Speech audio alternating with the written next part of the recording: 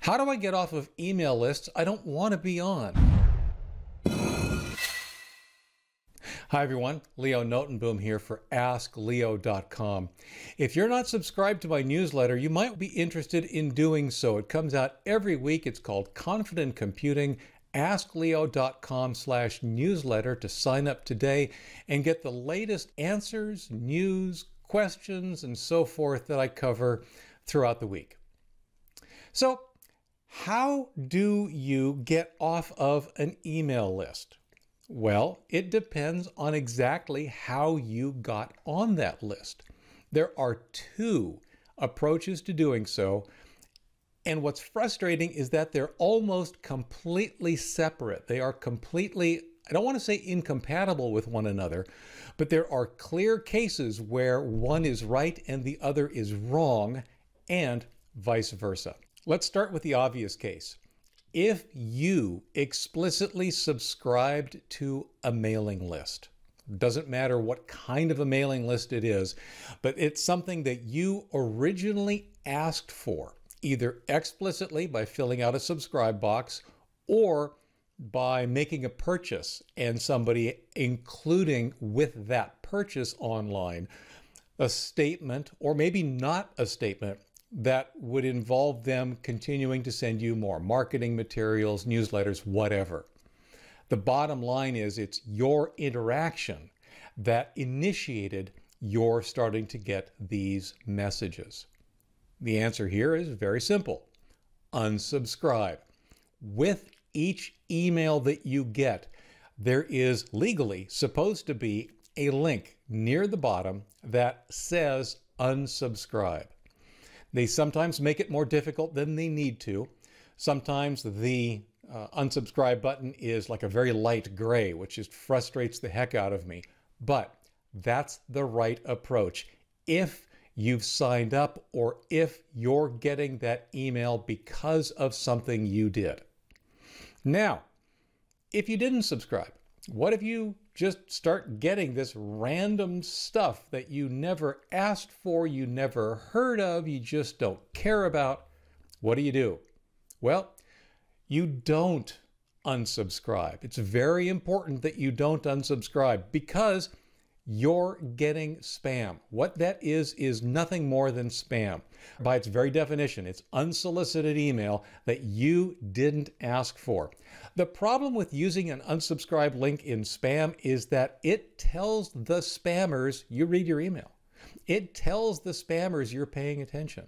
It tells the spammers they should start sending you more spam instead of unsubscribing you.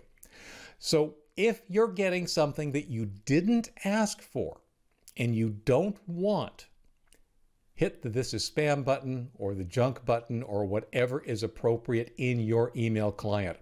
Hopefully your email client or email service will use your repeated use of that button to educate itself as to what you think is and is not spam. That's the right thing to do. So if you asked for it, hit the unsubscribe link. If you didn't ask for it, hit the spam button.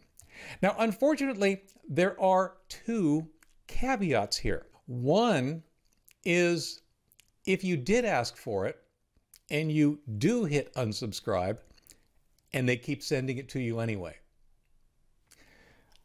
it just became spam. By unsubscribing, anything further they send you is, by definition, unsolicited. It is spam. It has become spam. If they're not paying attention to their unsubscribe link, then the only recourse you really have is to start marking the further emails, the subsequent emails you get from them, as the spam that they have become. Now, the other caveat is if you subscribed to something, if you initiated getting that email, don't jump directly to the "This is Spam" button. Give them a chance to do the right thing. Use the unsubscribe link at least once to try and unsubscribe from email that started because you asked for it or because there was some kind of an online transaction that initiated it. They are supposed to pay attention to that. Most do. I know, like the Ask Leo newsletter that I talked about earlier, I pay attention to that. As soon as you hit unsubscribe, I stop sending. The reason it's so important not to start with the spam button is because that tells the email service you think this is spam. That will prevent other people from getting the email that they asked for. If they don't think it's spam, they should continue to get it. That you think it is spam should not affect other people like that. You need to give them a chance to do the right thing so as not to affect their reputation. If they continue to send it to you, absolutely spam the heck out of it. It's worth punishing them for not paying attention to your unsubscribe. But give them a chance to try. Give them a chance to do the right thing. I hope that was helpful. I hope you now know what to do in these cases when you're getting email you're not wanting anymore. For updates, for related links, for the article on which this video was originally based and more, visit askleo.com/73487. I'm Leo Notenboom. This is askleo.com. Thanks for watching.